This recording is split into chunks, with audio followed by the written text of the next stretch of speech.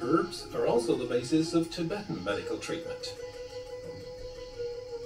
Since the Chinese annexed Tibet, this country's more than 1,000-year-old medical knowledge is being transmitted primarily in India. In the Dhauladhar Mountains lies Makliod Ganj, the seat of the government of Tibet in exile.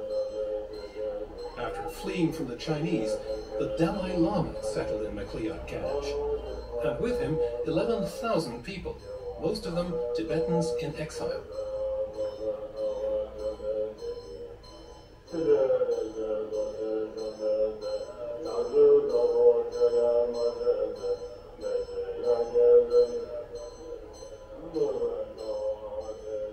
Like no other place in the world, Makliod Ganj is a refuge for Tibetan culture.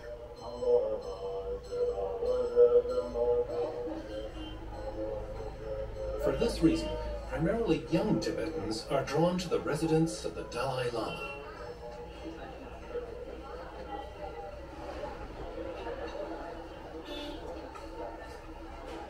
Tenzin Somo and her friends have come to Makliod Ganj from afar to study Tibetan medicine. They will be staying for 6 years.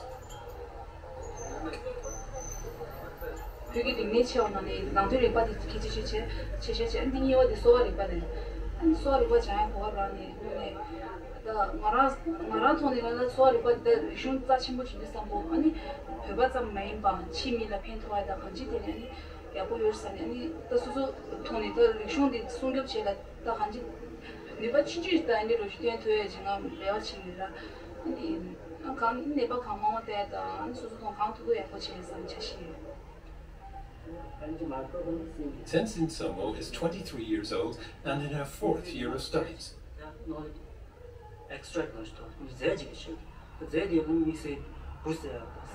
125 young women and men are studying at the Minsei Kang Institute of Tibetan Medicine. Founded in the 8th century, it combines elements of Indian Ayurvedic, Chinese, and Persian medicine. One of the key subjects is herbalism. Exams are approaching.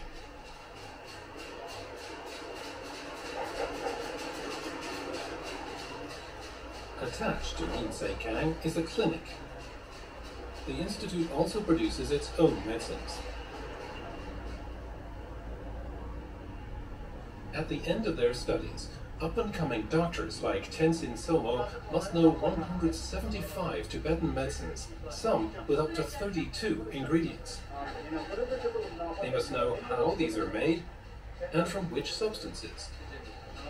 Although a small number of medicines also contain minerals, Tibetan healing is based, like Ayurveda, on herbs.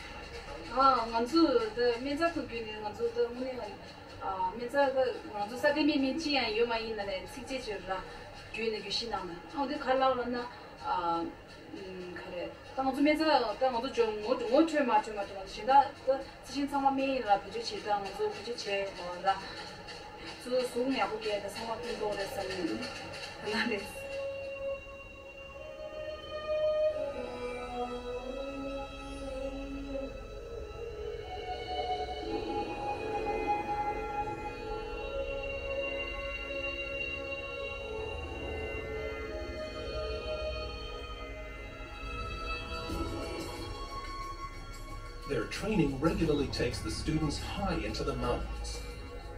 1,500 meters must be climbed. At the tree line, we find the greatest diversity of medicinal herbs. The students learn at what time of year the active agents of each individual plant reach their peak.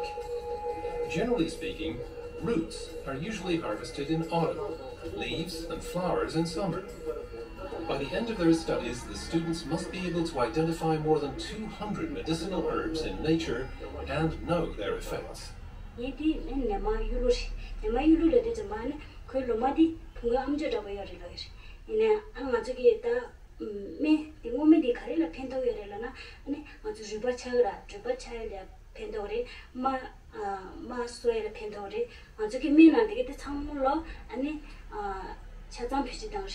아니 로마 표시당리, 미도 표시당리, 동보 표시당리.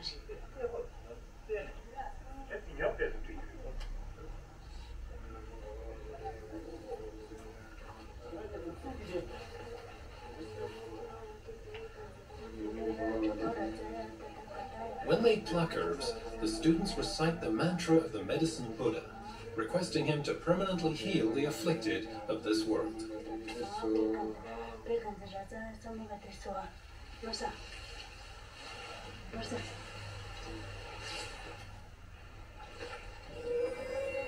The students were given 4 hours to look at the herbs in their natural environment. This is followed by an on-the-spot examination.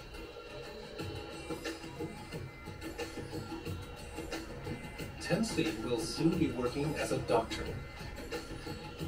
The rural population especially needs affordable, compatible medicine, a medicine based on herbs. These students will only be able to treat future patients if India can manage to preserve its great variety of herbs in nature.